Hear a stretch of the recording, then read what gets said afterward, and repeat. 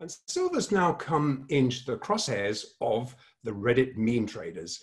And really, although this has primarily been the focus on attacking derivative silver positions, this still actually poses a major threat to the house insiders' concentrated silver futures positions, and who have for years disruptively dumped in synthetic silver supply, tricked out speculators, and stealthily gone long physical at the spec's expense. That's been the game.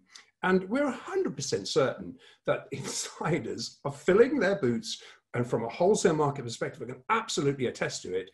They're filling their boots with all the physical silver they can, and they are very busy taking delivery of all the physical silver globally on offer, which is deep below physical supply demand fair value prices. Now, so to achieve this, COMEX market making insiders operate as a cabal of bankers, utilizing, really, when you aggregate it, billions of dollars of futures market position concentration to loan and loan this margin, loan these loans, and take the short side of the spec longs who've taken on these positions which they've borrowed from this cabal. The view is, of course, to jointly call in these margins or these loans the moment they're sufficiently expended or extended or vulnerable. Don't forget that when you're a market maker and you share information with each other, of course they do, then you know roughly where you can see the visible book you have on these loans. You can aggregate very, very quickly where the pain levels are.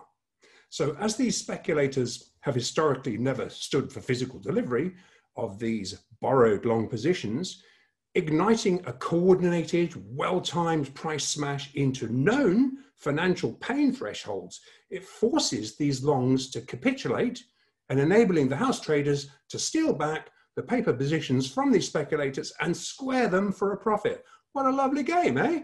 Really? Then to add insult to injury, I mean, this is an injury it is, and because this can affect producers, and this can affect real lives.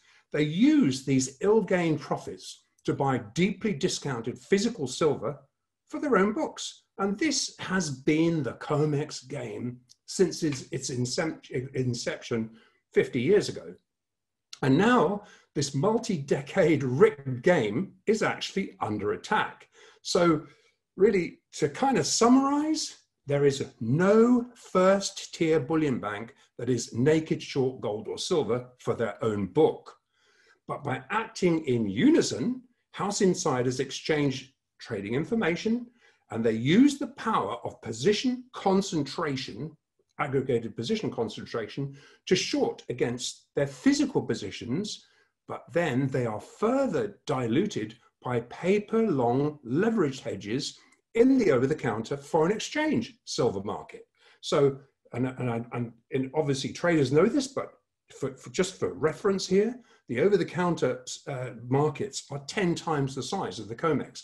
And they're really, because silver and gold, let's not forget, are currencies and actually trade as a currency cross in the foreign exchange market. So when the shills scramble to fill the media slots to talk down silver, saying, as I saw today, I think I saw two this morning, saying there's an oversupply and all positions are fully hedged.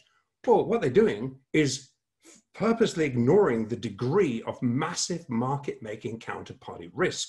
The problem these insiders are currently experiencing is if the price continues to rise, is that if they cannot rig a sell-off, then they are exposed to delivering physical from their own inventory.